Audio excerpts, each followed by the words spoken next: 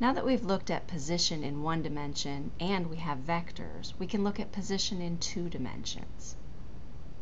So reviewing real quick position in one dimension, that was motion or position along a line. So we had either horizontal positions or we had vertical positions, but we only had one of those two cases. Either case was a vector because it mattered whether I was positive or negative. They had dimensions of type length, which means I had a standard unit of meters.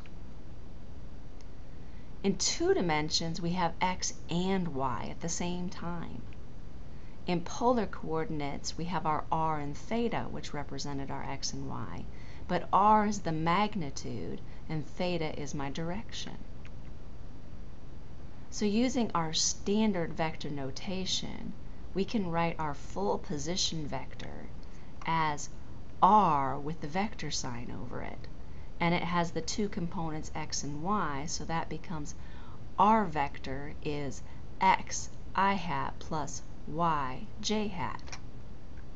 The magnitude then is how long it is, and that uses our symbols with our absolute value signs for the r, and that's the square root of x squared plus y squared. If my direction is measured relative to the positive x-axis, our standard polar coordinate type direction, then theta is the inverse cosine of y over x. Graphically, this represents our basic trigonometric triangle. X and y are our components of the vector.